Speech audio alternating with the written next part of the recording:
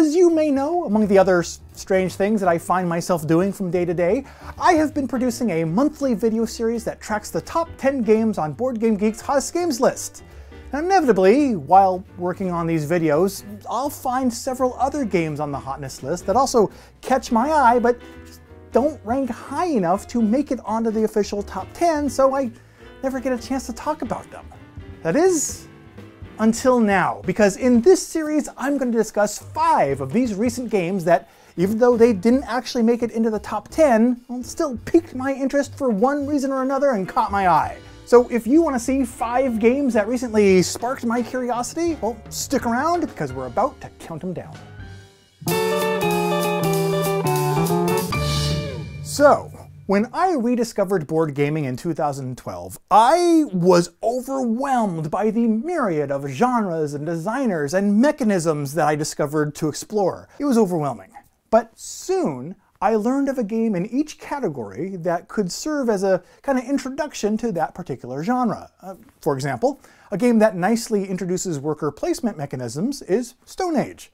Now, the prehistoric players of Stone Age spend the game collecting wood, breaking stone, and stockpiling gold. And within the next few months, Hans im Glück and Z-Man Games will introduce the 10th anniversary edition of Stone Age, which includes a double-sided game board featuring a winter on one side and summer on the other side, decorative player pieces, a revised rulebook, 2 mini expansions called the Igloos and the Wild Animals, and a Winter is Hard variant, just in case surviving as a pre-agricultural nomad wasn't enough of a challenge for us. Now, Stone Age helped introduce me to worker placement games, and its 10th anniversary edition may be a good excuse to travel back in time to revisit this classic gateway game. Some board games try to emulate other types of games, such as tower defense, real-time strategy, or even first-person shooter video games. And with that last one, such is the case with 2016's Adrenaline, which actually does a pretty decent job of recreating the feel of a first-person shooter. This is a game that I waited for in anticipation. Oh, I couldn't wait for it to come out when this originally was released. And then I played it, and I enjoyed it, but I never really fell in love with it, I guess I could say. But, you know, I'd certainly play it again if there ever was an opportunity to get it back on the table. And actually, that may happen because the recently announced Team Play DLC expansion for the game may be just that opportunity.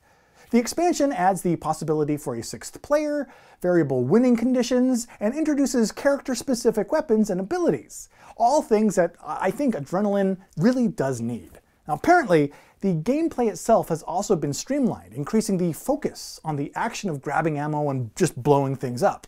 All of that stuff sounds great, because a little more variety may be just the shot in the arm that Adrenaline needs in order to get players' blood pumping once again. That's blood. Here's something cool. 4 out of 5 YouTube experts suggest that, at this point in the video, I implore you, the viewer, to subscribe and turn on the little bell for notifications. But no, I refuse to stoop so low as to degrade myself just for more of those precious subscriptions. Please consider subscribing because I am imploring you to do so. Many things can cause a game to catch your eye. Innovative gameplay, its designer or its publisher, having a catchy name, a hook on the box, or even the game's artwork. And speaking of artwork, it took just a few art samples for the Stygian Society, which is coming out in 2019 by Ape Games, to lure me into its trance. And then I snapped out of it and I took a closer look and learned that the Stygian Society is designed to be a diceless dungeon crawl. Okay, that's interesting. And then I went on to learn that in the game, heroes work together to climb a cube tower, eliminating enemies as they work their way to the tower's top. All right, go on. Then I learned that players drop cubes into this tower based on the skills that they use on their turn, along with additional cubes representing the enemies that they will be fighting. Then both the players and the enemies act based on what drops out of the bottom of the cube tower.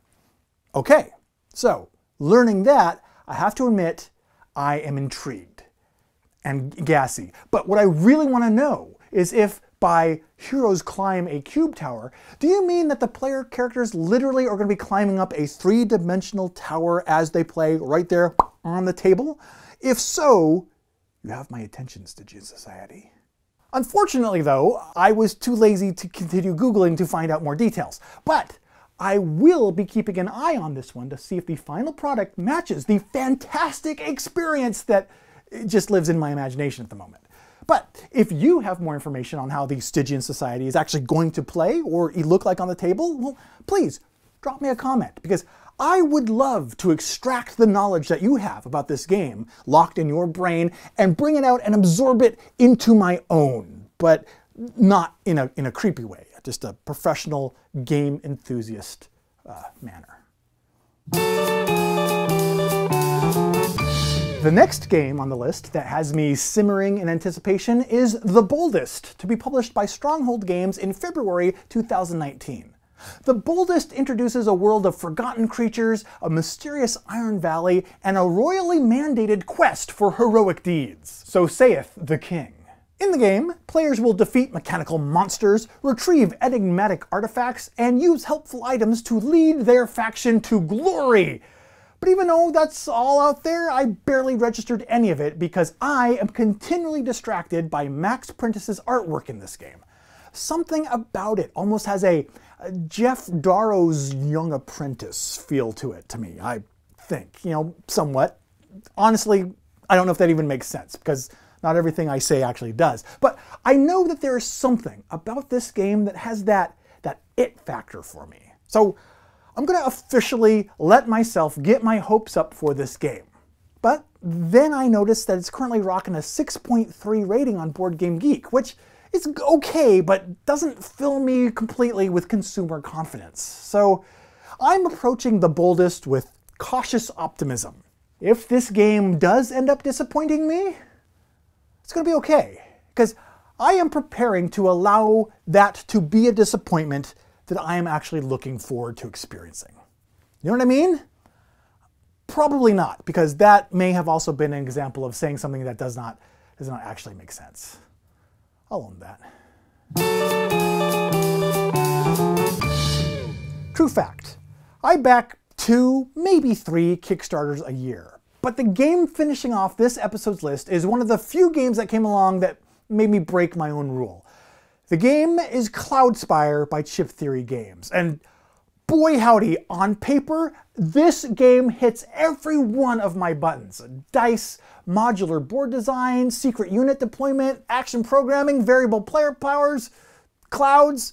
It just has so many design elements that interest me that I realize that I have totally neglected to actually mention what this game is actually about yet. So let me rectify that. Cloudspire is heavily influenced by both tower defense and multiplayer online battle arena or MOBA games. In the game, players control one of 4 unique factions, which they'll use to defend against armies and minions, build towers to protect their base, and explore the landscape in search of resources and powerful relics. As I mentioned, Cloudspire is one of the few Kickstarter projects this year that's managed to coax me into parting ways with my precious money. But I backed it, and I'm glad that I did, because the game sounds really interesting to me, and Chip Theory Games totally knocked it out of the park with their previous title, Too Many Bones. I just gotta wait until June of next year for it actually to become a product that actually exists and can be shipped and arrive in a box. In the meantime, if Cloudspire interests you as well, I totally recommend checking it out to find out if it's a game that you would enjoy. But hurry, because when this episode airs, there's going to be less than 48 hours left in Cloudspire's Kickstarter campaign.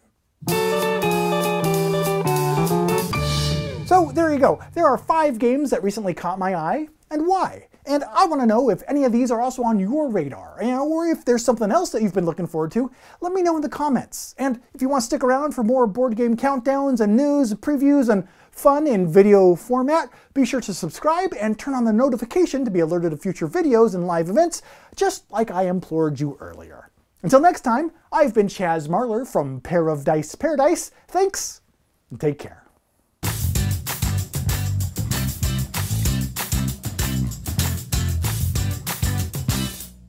In the game, players will defeat mechanical monsters, retrieve they'll get magical, and no, I'm going to say the word right. Enigmatic. It's not a hard word to say. Boom. And darn it. It's not a hard word to say. Retrieve enigmatic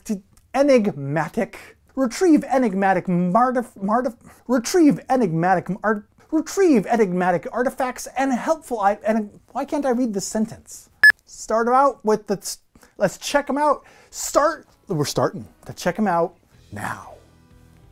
Many things can cause a game to catch your eye, but only 3 of them can actually rip it out of your skull and drag it down the street as you clasp your skull, erasing it after down the sidewalk.